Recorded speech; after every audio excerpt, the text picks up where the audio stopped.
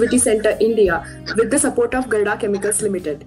Today we have Mr. Jayant Umranikar sir with us, and he is going to talk and guide us on the topic of cybercrime security, all that one must know. India. So let me introduce him to you, and then we will begin the session. Umranikar sir is the chairman of ILC-I, and he had served in the Indian Police Service for almost 38 years. He was selected for deputation to Cabinet Secretary at New Delhi in 1979, specialized in international communism, Islamic fundamentalism, especially Pakistan, and he has worked as Commissioner, Special Bureau, Mumbai, and participated in investigations of the 1993 Mumbai blast and so on. He was deputed to Foreign Service and served in various Indian diplomatic missions in Africa, Asia, Europe for nearly 13 years.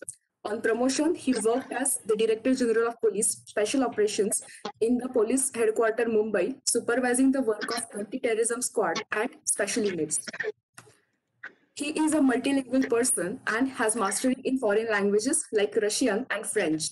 He has authored many books and articles on various subjects like Pakistan, terrorism, nuclear issues, investigations, interrogations, cybercrime, banking, security, etc. His last book on police reforms in India acquired a lot of appreciation from all layers of the society. Recently, he has been appointed as the head of department emeritus professor in Savitribai Phule Pune University. He has received many awards, including Police Medal and President's Medal for Distinguished Services. Thank you, sir, for being here, and I request you to kindly start the lecture. Thank you. Okay. Welcome everybody, and Yashura, let's share the screen and start the presentation. The topic is a bit complicated and it's a bit vast also, but I will try to run through the topic as quickly as possible so that we have some time for the question answers also. Am I audible? Am I properly audible to everybody? Okay. Today we are going to discuss cybercrime and all that one has to know about it. Next slide. This is about the importance of cybersecurity. See, advanced technologies provide us with many benefits. We can communicate, we can do bank transactions, we can avail online services, we can do all kinds of things that are required today. And internet is the tool that we use for this kind of connectivity. But internet also makes us very vulnerable, and some very different kinds of attacks can happen using internet. And even a minor lapse can invite cyber criminals to basically steal our money, damage our reputation, and things like that. But remember one thing, 90% of the cyber attacks are invited by human negligence or greed. Therefore, we must be very vigilant while using technology to minimize the cyber threats. Next. Now, what is cybercrime? Technically, the cybercrime is defined as a crime involving computers and networks. Even illegally downloading music files or stealing money from online bank accounts, etc., all these are considered to be cybercrimes. But cyber criminals are not always financially motivated. Cyber crimes include non-monetary offenses and can include frauds, even matrimonial fraud, for example, stealing sensitive personal information like Aadhaar details, credit debit card details, bank account. Cybercrime will also include defamation of an individual on social media, and even distributing computer viruses is part of the cybercrime. Cybercrime in extreme cases can lead to physical as well as sexual abuse when the criminal actually calls you for a meeting. Next. Now, how are these crimes committed? One method is hacking or gaining access to social media accounts. The other is misuse of photocopies of identity proofs. The third is credit debit card skimming. This card skimming we'll discuss in detail later, slightly later. But what the attacker is trying to do basically is he tries to gain access to you. And then when he gets access to you by various methods, either he befriends you or he starts misusing the personal information that is available on the net, which you yourself have provided. When we talk of the identity proof, we have this tendency of keeping photocopies of PAN card, Aadhaar card, and other identity proofs. And many times we keep these copies here and there, and we do not realize that these copies could be misused by somebody who does not have good intention. Next slide.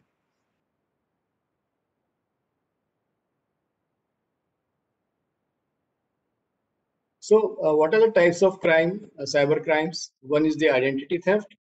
The other is digital banking frauds, psychological tricks, attacks through mobile applications, social media related attacks, and virus attacks on personal computer.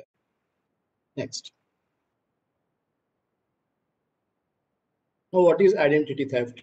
It is an act of wrongly obtaining somebody's personal information, or what you call your identity, without your permission. It can include name, phone numbers, address, bank account, Aadhaar number, credit debit card number, etc. And once this kind of information is available to the fraudster, he can do anything that you would like to do. Gain access to your bank account, apply for loans, file income tax return, obtain driver's license, create new utility accounts, get medical treatment from your health insurance at your expense, assume your identity on social media, that means project himself to be you on the social media, and even if there is a problem that he has created for himself, he can give your name to the police during the arrest. So this way the identity can be misused. Next. What are the precautions to be taken? This is something which is more important from our point of view.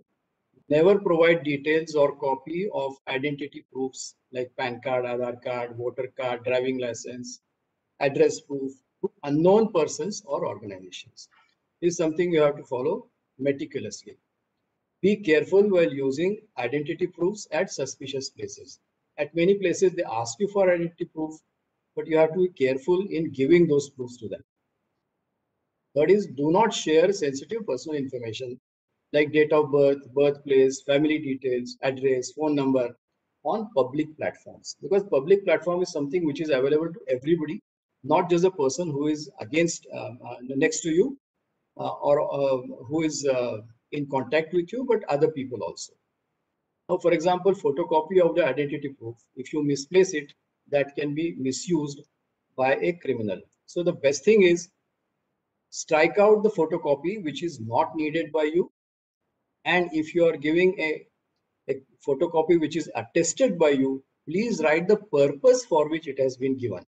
For example, if you are giving a copy of your Aadhaar card for banking KYC, please mention that this copy has been given to the bank for KYC purposes, and then you attest it. This way, you will be able to prevent the misuse of the photocopy. And of course, do not leave your credit, debit, or ATM card receipts behind because they also contain details which can be misused. Especially at places where you use them, you should be very careful to pick up everything that is connected either to your card or to your identity. Next.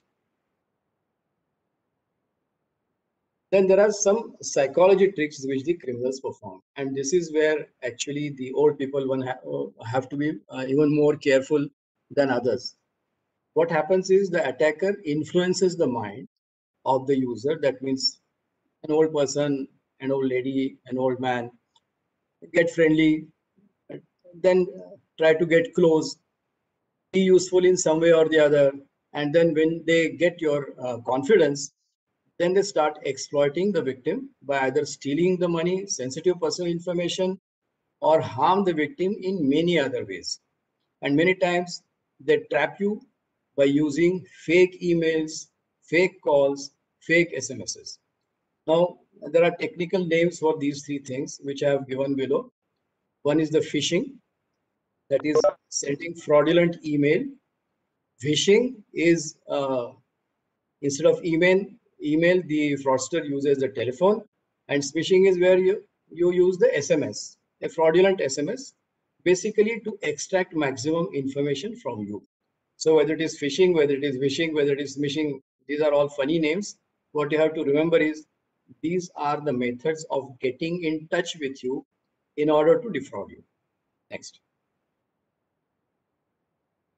So what are the types of frauds and prevention strategies to deal with them? This is what we're going to discuss next.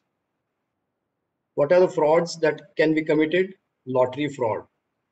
Now, I find that this is one of the biggest frauds that keeps on happening, and some very important, some very intelligent, and I would say educated people have also fallen prey to this kind of lottery fraud. Suddenly, you get SMS saying that Bank of England or some such name, they will say, or they will say Reader's Digest. You have won a prize from Reader's Digest and $25,000 or 25,000 pounds are going to be the prize money. But if you want to get that prize money, please pay $500 first, and then after that we'll start the process, etc.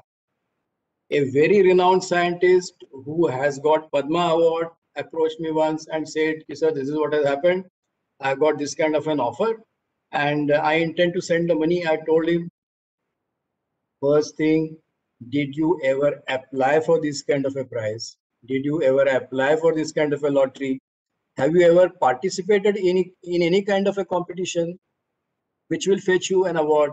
If you have not, then please remember that this is a fraud. Nobody gives you an award for doing nothing, especially if they're not even in touch with you. So this is, I am elaborating because this fraud keeps on coming up again and again. Almost every day you will get this kind of a message, or you might get an email or any other attempt to influence you to part with your money. And when you part with the money, nothing comes back to you. So you have to be very careful. It can be called lottery fraud, it can be called award fraud, it can be called prize money fraud, anything. But basic modus operandi is this: they tempt you, they take your money, and you get nothing in return. Credit debit card frauds are again very common. What happens is, suddenly you will get SMS saying that your card has been blocked, or they will say that there is something wrong in the KYC that you have sent. Basically, they will make you panic. They want you to be scared that you will not be able to use your credit or debit card. And then they will start asking for sensitive information to rectify the mistake which they say you have committed. Now, just remember one thing: neither the bank nor the credit card company ever will ask you for any sensitive information. So the first warning sign is, if somebody is asking you for sensitive information, it means it's a fraudulent call. Full stop. You should never indulge in anything, in any transaction further. Then there are job related frauds. In fact, especially during the COVID lockdown period, many job related frauds were also committed. Again, getting in touch with the victim through either email or SMS, offering a job, and a job which you can do from home. So work from home, and that was the scheme of this kind of job related fraud during the COVID period. You have to first understand that unless you collect all the information about the job that is being offered to you, you should never go ahead and you should never part with sensitive information. In fact, some people also got a call saying that, why don't you meet me at so and so place, and there we'll finalize the details. Now, this is a trap. If you go to a place and you are going to meet an unknown person whom you have met only on the social media, that person may not be a benevolent person at all. He might be a criminal, and he might cause physical harm also, besides stealing the money on you. Next. Now, when we talk of social media frauds, we must understand what is social media. Social media are social media platforms are built and used for broadcasting, and messaging apps are built and used for communication. I mean, this is the distinction between messaging apps and the social media platforms. Now, for example, Facebook, Twitter, Instagram, these are social platforms, and they are designed to broadcast messages to wide audience. Now, if you ask me, Facebook, Twitter, Instagram, they are like, TV channels. You switch the TV channel on and everybody can see what is on that TV channel.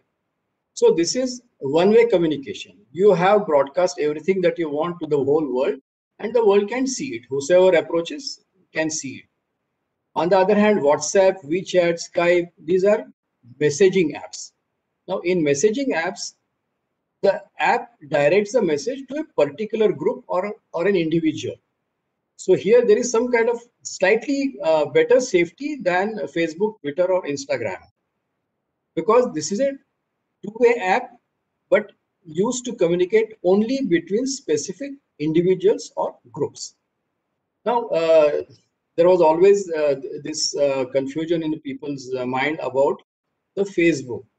And when there are quite a few comments coming up about Facebook and how Facebook is going to misuse your personal data, etc., some people tried to shift to another app. And what was that app? That was Signal. Very few people knew that since 2014, Facebook acquired Signal protocol and Signal platform, and WhatsApp actually uses that Signal protocol and Signal platform. So there is hardly any difference between a WhatsApp and a Signal. The main thing is that Signal is not connected to Facebook, while WhatsApp is connected to Facebook. That's why the apprehension that whatever information you are sharing, it might be picked up from the Facebook and then misused. Now, social media are extremely useful, no doubt about that. But one has to be very careful while using social media, as we'll see in the next few slides. But remember, social media are catching on, and it is expected that there would be probably more than 3 billion users in the world by this year. Next slide. So what are the social media frauds? Basically, social media, it's a new way of communicating, it's a new way of sharing, it's a new way of informing people about the events in your lives.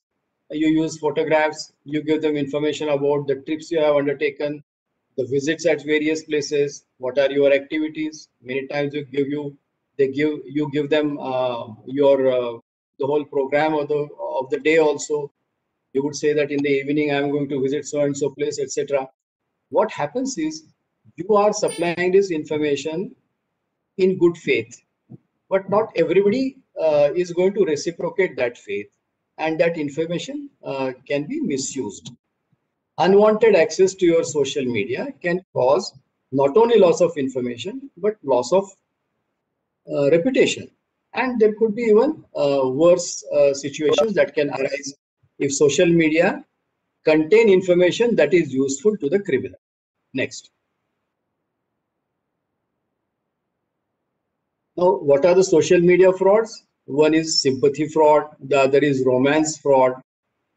Sympathy and romance, both these frauds, old people have to be especially careful about these things. As it is, you're old, you're alone.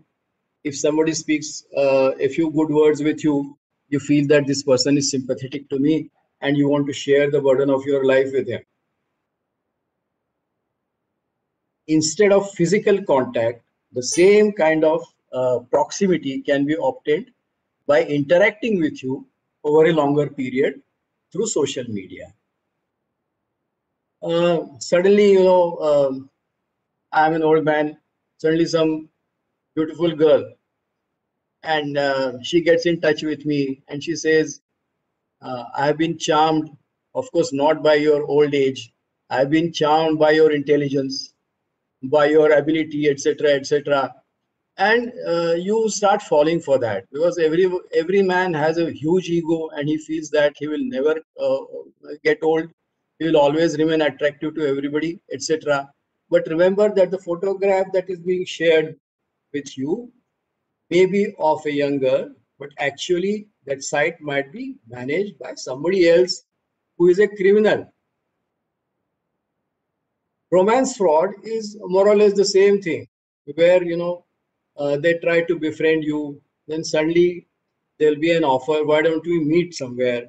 Or that beautiful girl might tell you, why don't we go to Goa for 3-4 days? spend a few nights there and then come back. So you will get ready, you will pack your bags, you gather whatever you want with you, carry enough money to be in Goa with her for say for the next 1 week or so, and have good time. But when you reach the spot, you will find that there is no beautiful girl there. There will be two, three mustandas standing there, and most probably they will rob you. They will take away whatever you have brought to the spot. I mean, this is just one crude example I'm giving. Some of the romance frauds could be very, very sophisticated also. In fact, this modus operandi is used in the intelligence operations also. And there are many examples all over the world where what we call the honey trap has been used. The olden days, it used to start physically. Now it can start virtually. So one has to be very careful about these things. Stalking is very obvious. I won't go into details. This is where a cyber criminal keeps on pursuing you on whatever websites are available, and which way he tries to be in touch with you, and he keeps on sending nasty messages or trying to hurt you through the messaging or through the photographs and things like that. And cyberbullying is the next part of it, where that same person starts using threatening language, starts blackmailing. That is possible because probably you have sent some photographs which should not have been sent.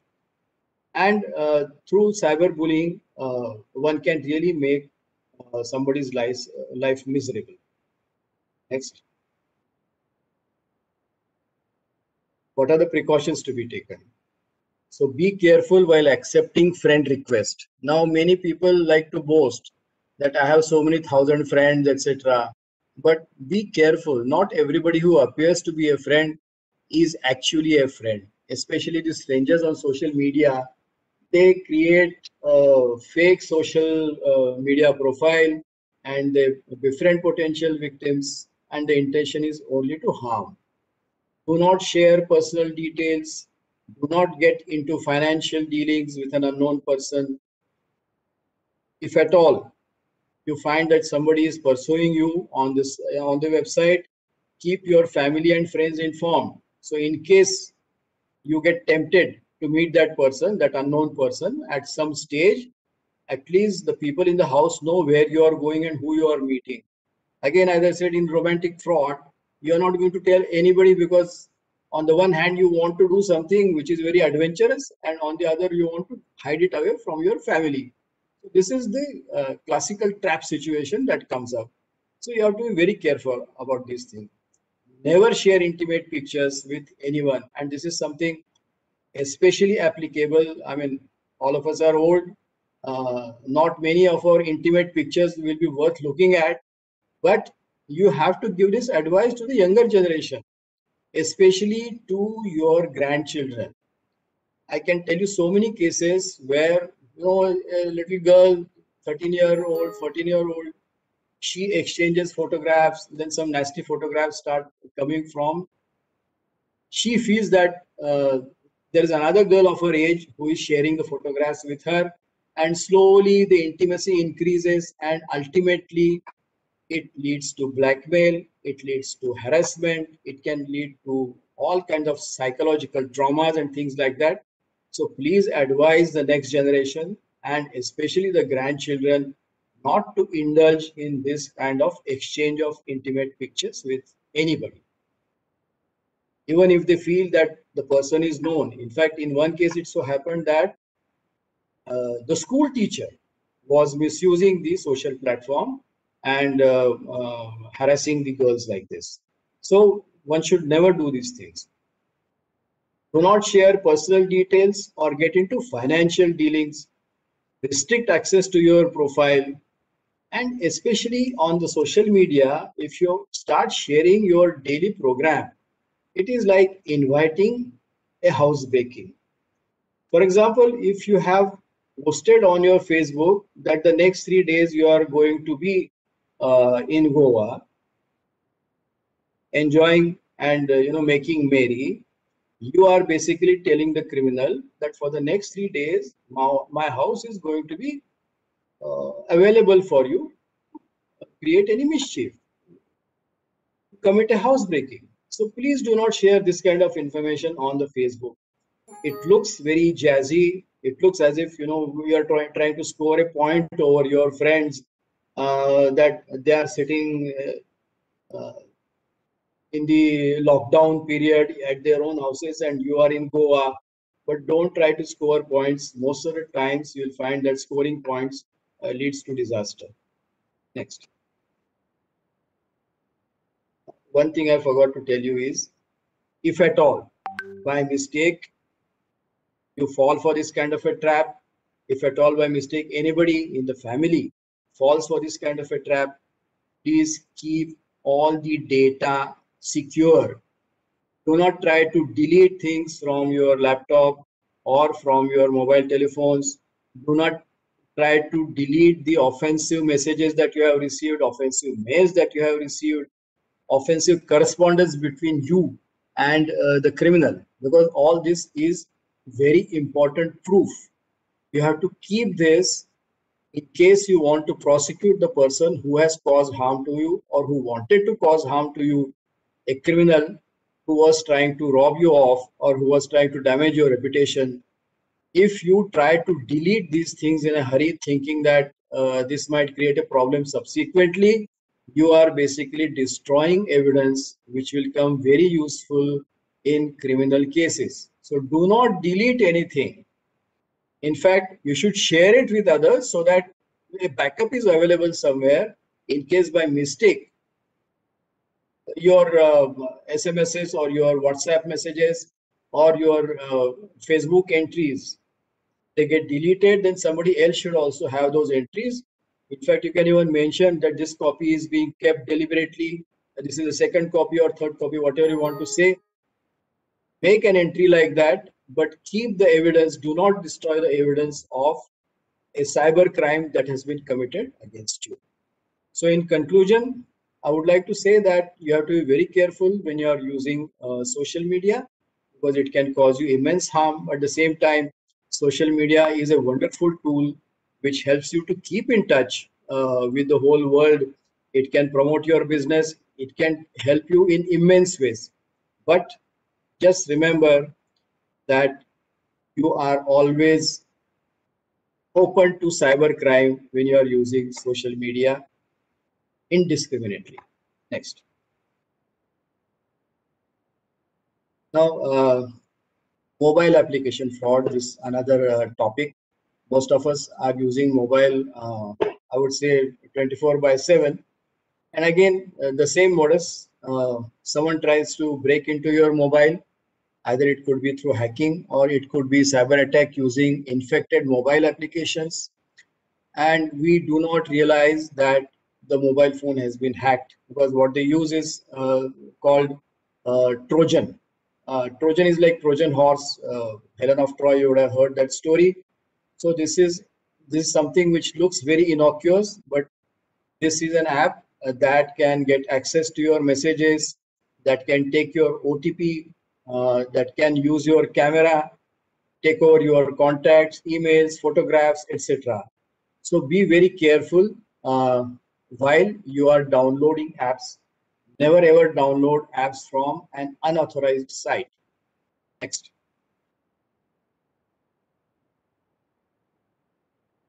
So these are the precautions which you have to take. Always install mobile apps from official application stores. Scrutinize all permission requests thoroughly. Regularly update software and mobile applications to ensure that there are no security gaps.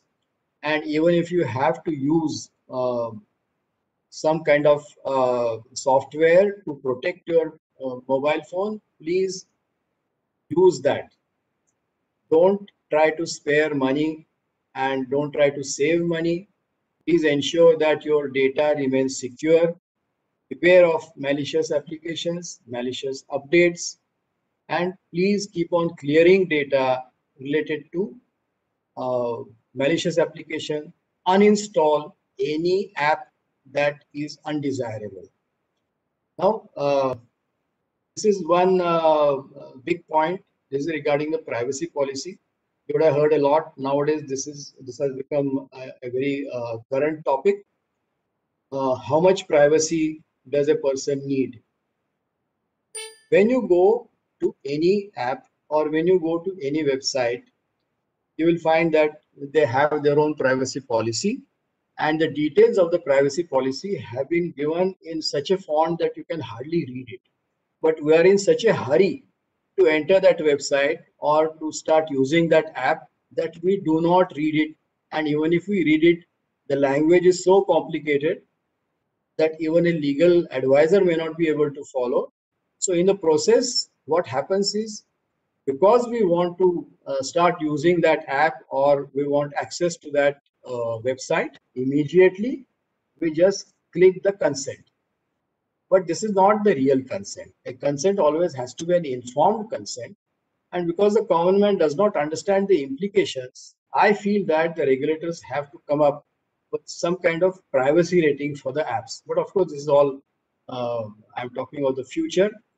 Remember, when you enter a website or when you're downloading an app, you have to be very careful while giving consent, while clicking I agree. But surprisingly, I find that people are much more careful and cautious while sharing information with the government. For Aadhaar card details, we have gone to the Supreme Court and fought the cases there. But the same information we have shared with Facebook, Instagram, Google, all the kind of Amazon and things like that. It's a very strange phenomenon where we want to share our details with the unknown vendors rather than the known government. I don't know whether it speaks good of the government or good of us, but this is a fact of life. Next.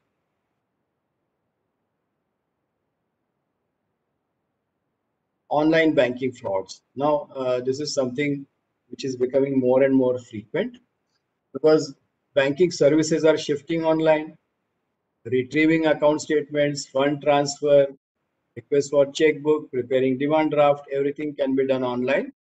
And because of that, cyber frauds related to banking are also increasing. And this is something one has to be very careful about. Now, there are digital payments applications related attacks. Digital payments have become very common, but if you do not have a proper password, or if you are using a program which is easily breachable, if the account can be easily hacked, these things you have to be very careful about. And the attacker, if he is more savvy than you, he is likely to acquire the password, he is likely to enter your account, he is likely to defraud you using personal information that he has gathered about you. And many times people, especially old persons who do not remember the passwords, use the same password for many accounts. For example, if I have one password, say Jayant123, because it's very easy to remember, I will keep on using the same password for Bank of India also, for Bank of Maharashtra also. All my accounts will be having Jayant123. Please don't do that, because once that password is compromised, then all your accounts will get compromised automatically. Next. Now, this again is a precaution for digital payments. Never share your mobile unlocking PIN or passwords with anyone. I do not want to repeat the same thing again and again, but this is something which you should not share with anybody, including the most dear one also. What you can do is, please keep a diary if necessary. If you feel that you are going to forget your passwords or PIN, keep that diary securely in your locker and use it only when necessary. As far as possible, try to remember the password, and a PIN, of course, you should never share. Many times I have seen this happening, especially if you are traveling abroad. They will ask you for a photocopy of your credit card. Now, in good faith, you will send the photocopy, of the whole credit card number, including the last details also, which you are not supposed to share with anybody. So these are the things you should not do, and you should take all precautions possible to ensure that nobody can defraud you of your money. Next. Again, this is about the passwords, that the password has to be at least 8 character long.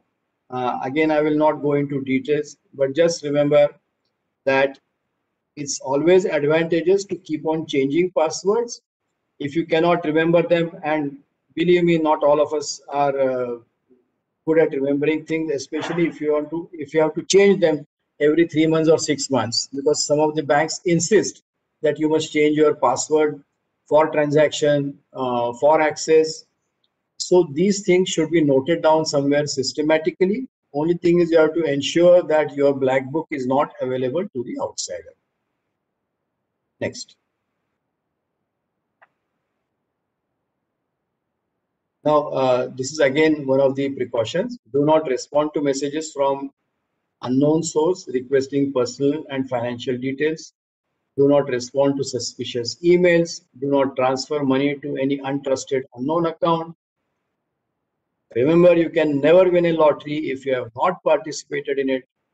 Then always verify the correctness of the domain of the email ID. Now, this is something I would like to elaborate slightly further, because many times you will get some kind of strange messages from the income tax. And if you go into detail of the email address, email ID, you will find that probably income tax has been spelled wrongly. Instead of INCOME, it will be IIN. So this kind of chota mota changes they do so that you do not notice, and you feel threatened by the messages that you get. You feel threatened by the emails that you get from the government agencies. I mean, you feel that these are government agencies, but actually these are all fraudsters who try to use email ID which is very similar to the official ID. So in this case, one has to be very careful. Just remember that all government websites have either gov.in or nic.in as part of their web address. So if you find that there is any change here and there, please ensure that you do not correspond with these fraudulent sites. Then you should also have proper spam filters, if possible, on your email account. Uh, Again, do not panic if you receive a call saying that your card is blocked. Do not share any information, PIN, password, CVV number, OTP with anybody. Nobody is going to ask you for this kind of sensitive details. And if someone is asking for them, rest assured that he must be a fraudster. Next. Now, this is the skimming thing. You know, there's something called RFID, that is radio frequency identification. For contactless payment technology, these kind of cards are used, and they allow transactions without actual physical contact between the card and the terminal. But these things can be misused, and there's a very easy way of skimming. I mean, there is a device available. If your car is in the vicinity and that device is also somewhere in the vicinity, that device can acquire all the important details of your card. See, RFID skimming happens from a distance. Even if you are walking alongside the road, you will see that this lady is walking and there is a man behind who is stealing all the information from her card, from her credit card or debit card. And then he is going to use it to defraud her. There's a very simple method of protecting your cards from this, which will be seen in the next slide. See, this is how you can protect. You prepare a sleeve, or what you can do is use aluminum foil, wrap it around your card, or you can even use aluminum foil in your wallet. One side of the wallet, you can just insert an aluminum card, which will prevent when the wallet is folded, all the cards will be inside, but the wallet will be having a wrapper which is of aluminum foil. Then after that, tampering with your card becomes extremely difficult. I mean, it's impossible. Next. Now, regarding social media, what all mistakes we can commit? There are 7 sins, I call them, for those who are using social media. Providing too much of personal information, I have already discussed. It is possible that describing employees of your company, if you are part of a company, while interacting with each other, might share some very important information about your company. This should also be prevented. So all your employees should be warned about using social media for describing or criticizing the activities in your company or in your factory. Then there could be malware, which is corrupted links, which are a potential threat to your device. Never try to enter these kind of apps that are likely to be malware. Then there is another thing called catfishing. We have already discussed this. As I said, honey traps through online dating apps. That is called catfishing. Housebreaking crimes, I've already described to you what happens if you share too much of details about your vacation. The criminal is likely to misuse that opportunity, and when you are gallivanting somewhere else, you are likely to have a housebreaking in your house. Then unused social media account. This again is an important point. Many people are very fond of opening social media accounts on everything. There are some people who are on Facebook also, on Instagram also, Telegram also. Basically, you want to be popular, you want to be easily accessible. All that is good. But it's been my experience that you could possibly use 1 or 2 social media accounts, not more than that. There's no point in having too many, because if you do not use those social media accounts frequently, if you do not maintain online presence continuously, then somebody else might hack in and might misuse that account, because he will be or she will be putting out information which might be misguiding, which might do damage to your reputation also. So have social media accounts, but have a limited number which is manageable. You should not simply go onto everything that is available on the net. And then unsecured mobile devices, this is a big threat. See, many times losing mobile, of course, is a very big thing, and I don't have to describe what all can happen. But many times what happens is you give your mobile for charging or for repairs. This is where the mobile is likely to be misused unless you have a very strong password. But then if the mobile is to be repaired, you have to share the password also. So the best thing is, if there is any sensitive information on your mobile, before sending that mobile for any kind of repairs, or let me say, before giving that mobile to anybody else for long period, please try to delete or remove any sensitive information that is available on that mobile. Next. Now, these are general safety tips. It's just a repetition of what has been told. Always keep your systems devices updated with latest patches. Protect systems or devices through security software. Always download software or applications from known trusted sources. Ensure that all devices and accounts are protected using strong PIN or passcode. Never share your PIN or password with anybody. Do not share your net banking password, one-time OTP, ATM or phone banking PIN, CVV number, etc. Always change the default admin password on your Wi-Fi. This again is important if you're staying at a place which is being used by many. A strong word known only to you. But as I said, if you can't remember, please keep it somewhere safe. If you have noted it down somewhere, please keep it somewhere safe.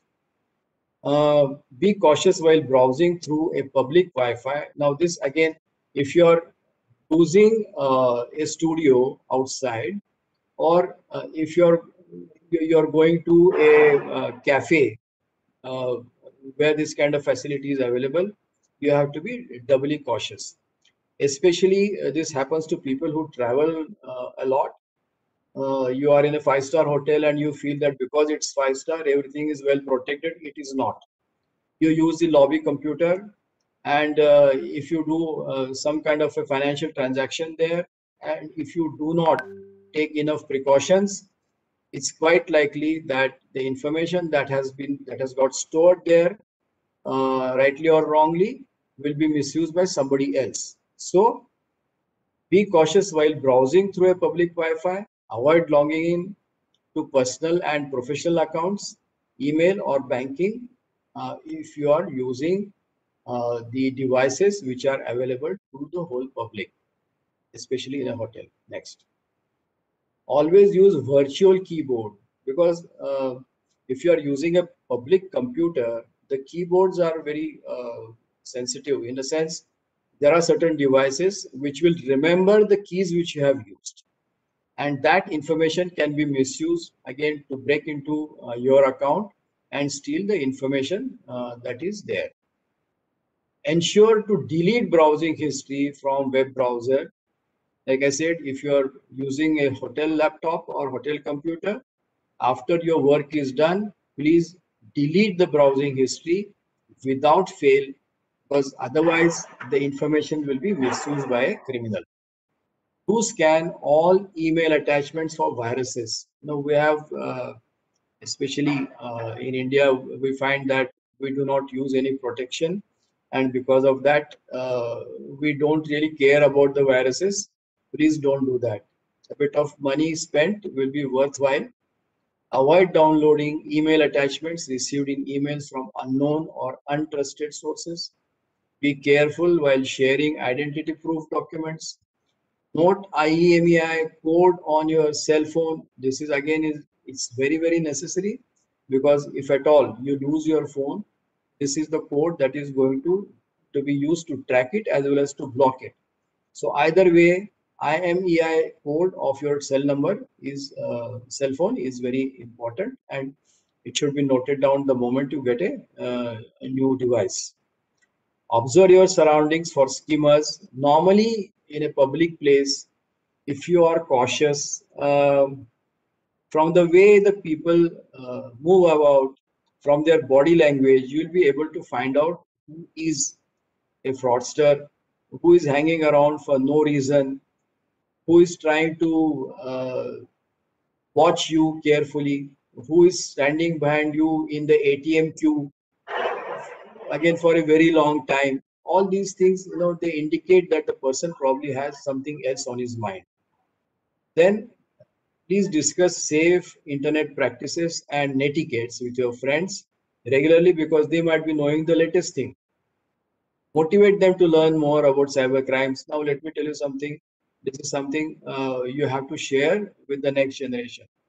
They are very tech savvy, but they are immature, and many times, while trying to show that they are tech savvy, they do certain mistakes, and those mistakes get exploited by the fraudsters. And if you think that you are compromised, your account is compromised, your mobile is compromised, your laptop is compromised, please inform authorities immediately, and that also without destroying the evidence. Next. So where to report a cyber fraud? Visit the nearest police station. Now, normally people do not like to visit police station because there is some kind of opprobrium attached to a police station. But the more you delay, the less chances of detection. So the best thing is visit the nearest police station.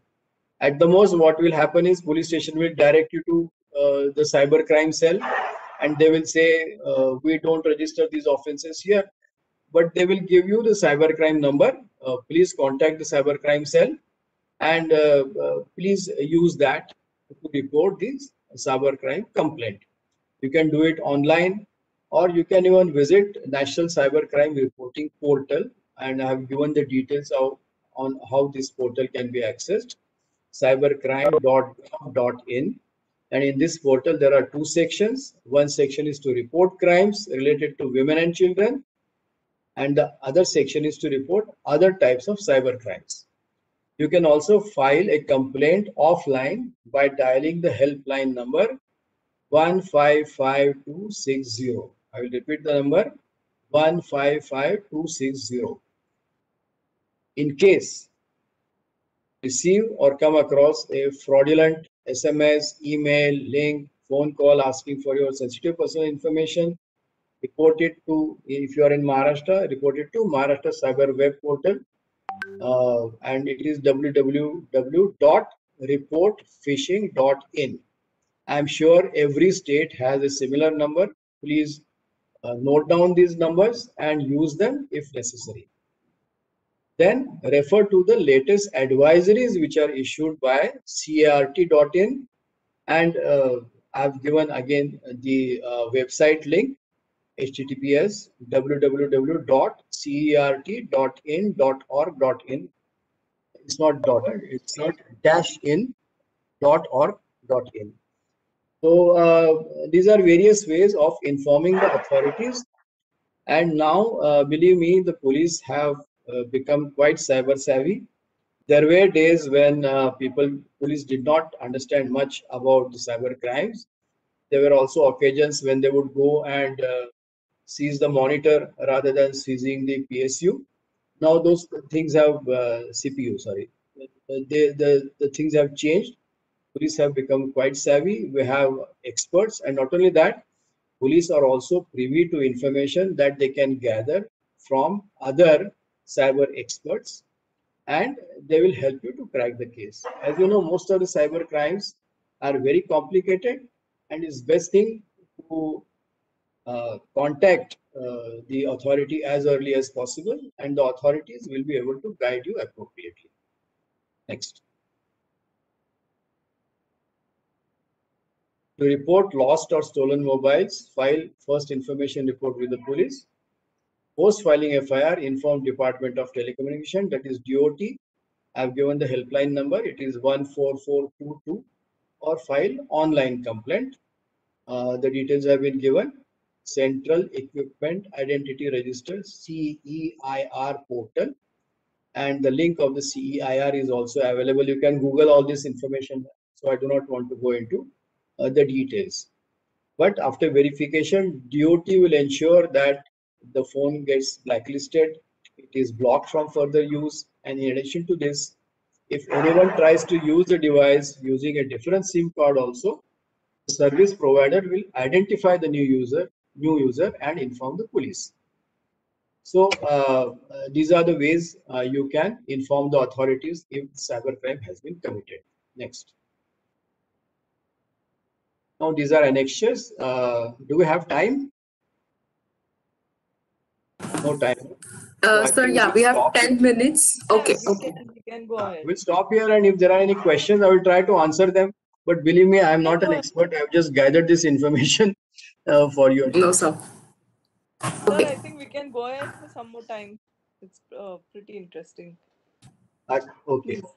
Then this is about the virus attack on PC and laptops. Critical information on our computer or laptop. So the protection for that is absolutely essential, because there could be virus attacks through external sources. A virus can enter the computer through external devices. And what are the external devices? It's pen drive, the innocuous looking pen drive.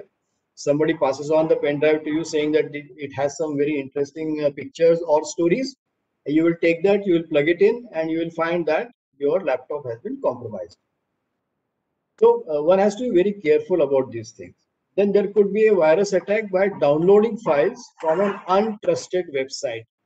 Now this is very common, and in fact, old people, those who have a lot of time, they keep on browsing all kinds of websites, and for various reasons I do not want to spell out, but this is where the temptation lies. And believe me, most of the cyber crimes, they occur only when you are tempted or when you go for the greed than your need.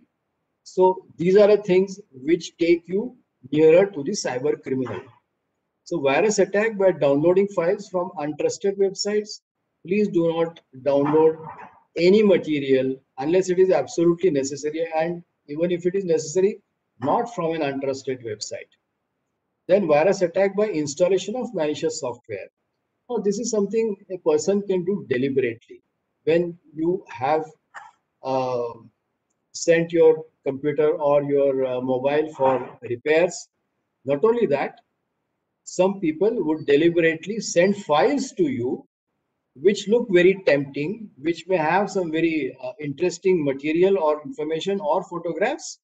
But if they are coming from untrusted sources, please do not open those files. Please do not open those emails. Do not try to download that material, although it may be very tempting, because these are all attempts basically to get into your asset. Next. So what are the Hello, sir. precautions to be taken? Next, I think this is okay. Never Hello, download sir. or install pirated software applications. Do not click on the URL links provided in the suspicious email or SMS, even if they look genuine. As I said, you have to see the email address very carefully. Always check HTTPS, which appears in the website address bar before making online transaction. And here S stands for secure. So if you find HTTP but not HTTPS, then it's not a safe website. So these are very small things, but you have to remember and you have to be careful and never get carried away thinking that you have done online transactions 100 times. I've been doing online transactions for the last so many years. I cannot go wrong. It is not so.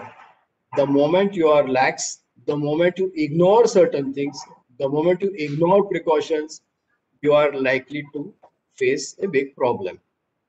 So always use genuine software and applications to avoid potential security lapses. Genuine software gets regular updates, and please keep on regularly updating your devices. And always read the terms and conditions before installation of any application. Best thing is, if you ask me, I'm slightly illiterate on these matters. Best thing is to have only those apps which you really need. There is no point in going for an app simply because it looks attractive, and especially games, etc. I would say you never know when a game app has been loaded with virus. So best thing is to avoid these playing games using the mobile or using your laptop. Next. Sir, Have we sir, we are finished? getting call from MP. Yeah, Either are you trading on share, etc. all the yeah, time, and they are changing the number. yes. So how to restrict them? Bhavesh sir, I sorry to interrupt, but let sir finish it first, and then we will take the questions. Thank you. I think we have finished more or less. Have we? Yes, sir. Almost. Yeah. Yeah, yeah. Next slide. Next slide. Yes. Okay, sir. Yeah. I think we have finished. So now Yeah. we can take the question. The questions. The best Yes. thing is not to get tempted by this Madhya Pradesh and Andhra Pradesh kind of information or information seeking SMSs. Do not indulge in those activities at all. The best way is to avoid anything which looks suspicious or which looks uncommon or which looks unknown. We are locking, Okay, sir. but again they are utilizing different numbers. Yeah, I know. Best thing is keep on blocking those numbers as you see them. That is what I keep Yeah. on doing. Yeah. Thank you, sir. I think Mr. Phule wants to. Colonel Phule. Good evening, Mr. Umranikar. My question is very simple. Yesterday, Shankar Prasad and Javadekar have passed Yeah. a lot of stricter IT rules and software and social media rules.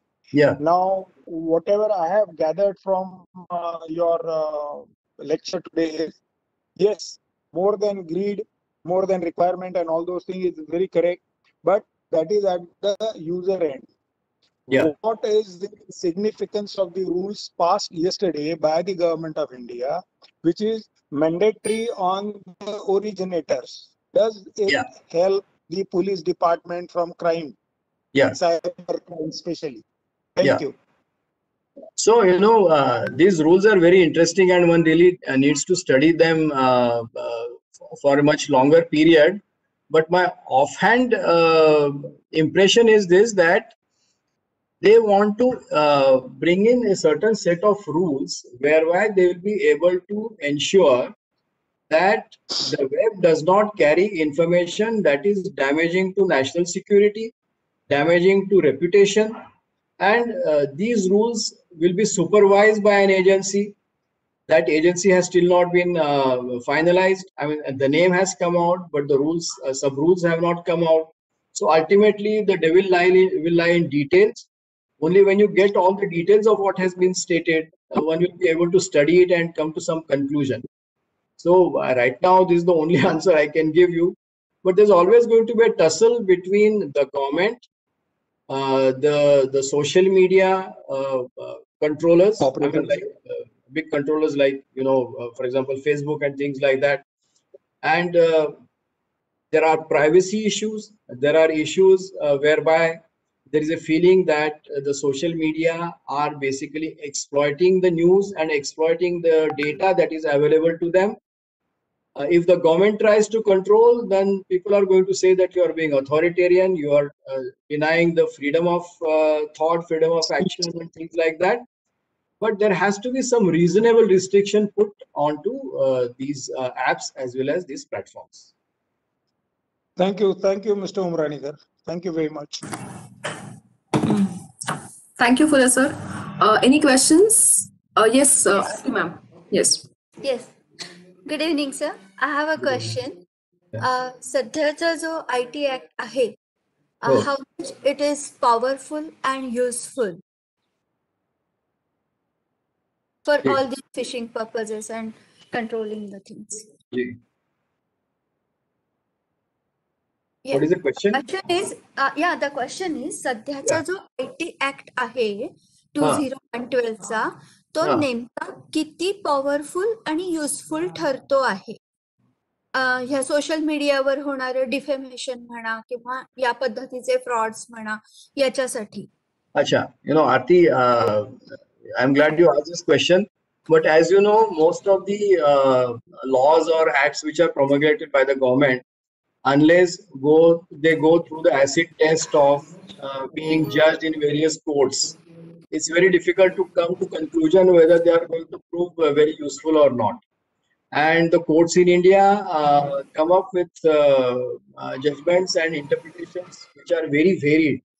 So at times you will find that these acts are quite useful, but at times you might also feel that these acts are not as useful as expected of them.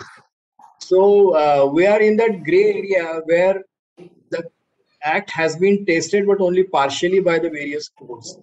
And unfortunately, we have to go by the interpretation of the court rather than the letter or spirit of the law. अजून एक प्रश्न आहे, विचारू? Please. Okay. जास्त करून ह्या ऍक्टचा संबंध किंवा FIR वगैरे लॉन्च करून घेत असताना पोलिसांनाच पहिल्यांदा या सगळ्या गोष्टींना तोंड द्यावं लागतं. तर पोलिसांकडून या लेव्हलवर सरकारला काही सूचना किंवा सजेशन्स गेलेल्या आहेत का, सो दॅट ते हा ऍक्ट जास्त रिफॉर्म करू शकतील किंवा जास्त स्ट्रिक्ट बनवू शकतील, अशा दृष्टीने काही सुधारणा सूचना केलेल्या आहेत का? Unfortunately, the police in India are treated as law enforcers, not lawmakers. So nobody really asks us for our opinion or what is our experience in the field. But then once in a while we do come up with certain suggestions, and we keep on passing on to the government, saying that these are the lacunae that we noticed during the investigation. But ultimate authority when it comes to any law rests with the courts only. And since the courts are liable to give different interpretations to the same text that is available in the act, one is rather wary in passing comments on this. Okay. Thank you, sir. Thank you. Okay. Anyone? Sir, we have audience on YouTube also. There is one question from YouTube. So Yes. I just want to ask anyone else in the meeting has question, please raise your hand. So the question says, is there any control to avoid bogus website of reputed organization? Sorry, can you please repeat it? Yes, sir. Is there? Is there any control to avoid bogus website of reputed organizations? It happens, no? Yeah. Yeah, main thing is, when you see the website, you have to see the exact nomenclature. Many times the trick is in the nomenclature. The words used are not correct or they are not spelt well. They are spelt in a very different manner. So this is one indication that the website is fraudulent. The other thing is the content. If you find that suddenly a renowned organization is indulging in activities which are not really part of its charter, then you start asking questions as to why is it that suddenly the content has come up which has no relevance to that organization. These are some of the ways you can detect the fraudulent sites. Right, sir. Thank you. Rena, sir, do you have a question? Mr. Umranikar, thank you very much. It was a very useful presentation. We have many takeaways from your lecture today. Personally, I have seen one point I have observed is that don't delete the evidence. Yeah. So this is very important. I only want to have some sort of advice from you. Whenever there is a problem, we go to the police station, and the Yes. police station normally avoid to take any FIR.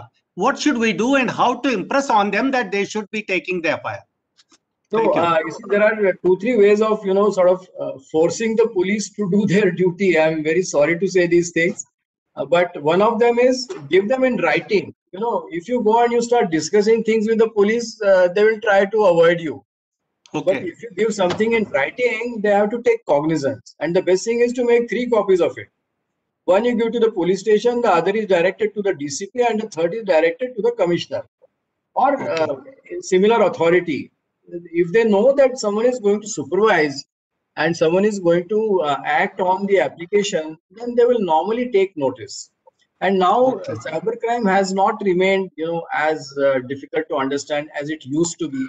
So it I used hope to be very this attitude changes.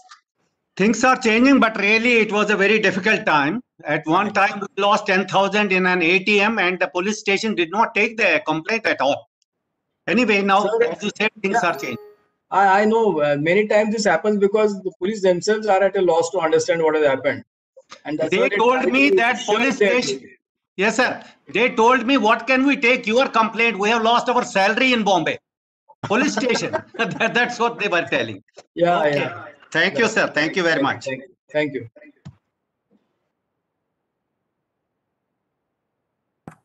Ma'am, please. Yes. Yes. Sir, one question is, can we register FIRs online for cyber crimes or any other crimes, or we have to go to the police station? No, in fact, now there is a facility whereby you can register FIRs online. But, as a follow-up, I will always advise the best thing is to at least have a written complaint and send it by registered post if you can't go physically. It's always better to keep more than one police authority informed about what has happened. The hope is that one of them will act at least. Okay, sir. Okay. Thank you, sir. Very, very useful information. Yeah. Thank you, ma'am, for an excellent question. Yes, Lakare, sir. Sir, you're please unmute yourself, sir.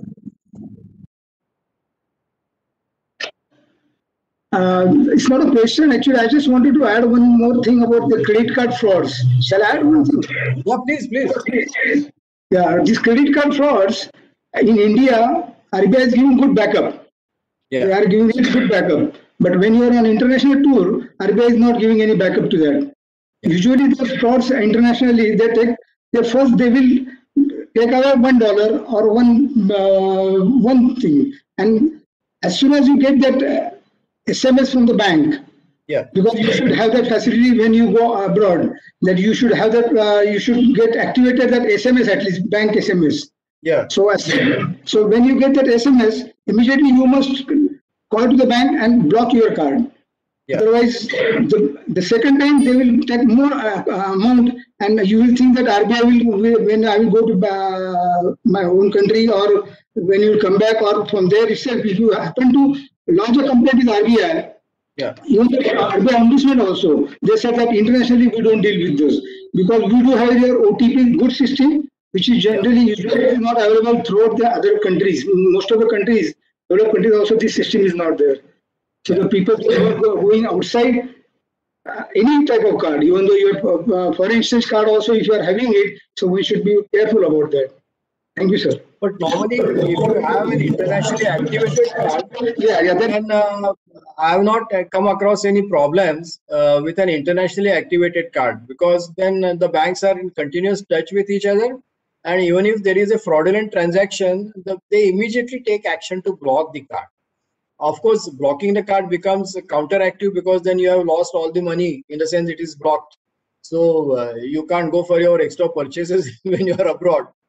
But normally, if the card has been internationally activated, you face less number of difficulties, I would say. And just in that, I can add one thing. This nowadays, most of the cards are international activated cards. Most of the cards. Hardly any card you will find that only it is useful in India. So these cards, when you are here, usually these frauds are not taking place. But even though sometimes you are deactivated your international use also. So when you go out, you have to activate international use, and once you are activate your international use, any fraud happen on your credit card, debit card, RBI is not giving a backup to that. Yeah, I have got a good example for that. Thank you, sir. Thank you. Thank you, Lakare sir. Thanks for joining. Okay, if there is any question, otherwise we will close. Okay, I think, sir, yeah, we would like to close. So, ma'am, you want to say something?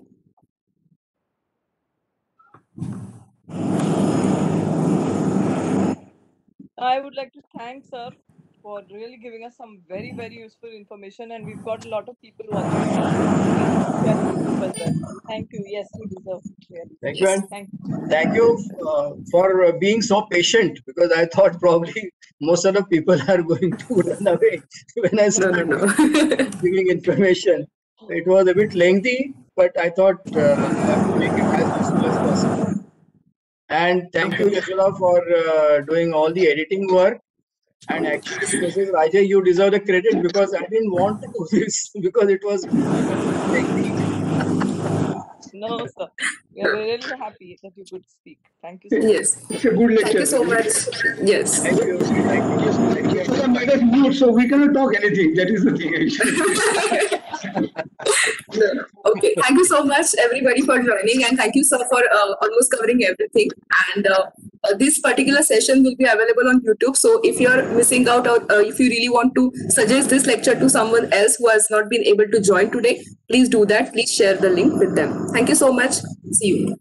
Thank you. Thank you. Thank you. Bye. Thank you, Mrs. Rajay. Thank you. We thank Gharda Chemicals Yashoda, for the thank you very support much. also. Okay. Thank you.